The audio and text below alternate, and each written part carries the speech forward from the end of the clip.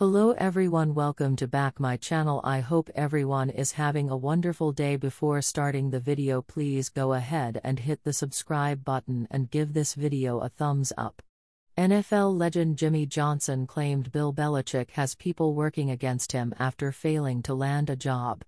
The former New England Patriots head coach is unemployed after he left his old team. He spent 24 years in charge in Foxborough, Massachusetts, and was expected to be sought after by other teams given his winning record. Belichick interviewed with the Atlanta Falcons twice, but they opted for Rams defensive coordinator Raheem Morris instead. Johnson won 2 Super Bowls as head coach with the Dallas Cowboys in 1993 and 1994. He said he met up with 6-time champion Belichick in Florida last week. "I was shocked he didn't get some more opportunities," Johnson told WQAM radio in Miami. "He'll get an opportunity next year. Some of these owners are a little bit afraid of him, and the general managers and the personnel people in the organization are really afraid of him. They think that if he comes in, they are going to lose their job. A lot of people working against him." Johnson now works for Fox as part of their NFL Sunday coverage.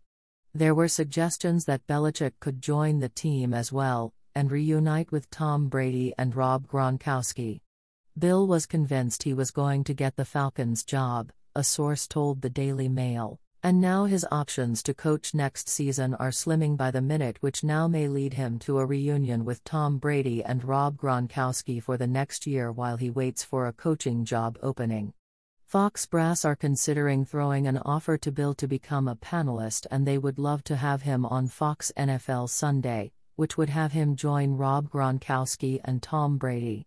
Fox is talking about getting the band back together and will be offering him a job if he doesn't sign with an NFL team this upcoming season. The U.S. Sun reached out to Fox Sports for comment. Gronkowski, 34, has been a regular on Fox NFL Sunday over the past few years, serving as an analyst alongside Michael Strahan, Terry Bradshaw, Jimmy Johnson, and Howie Long. Thanks for watching this video, and please subscribe our channel American Football Gossip for more update news.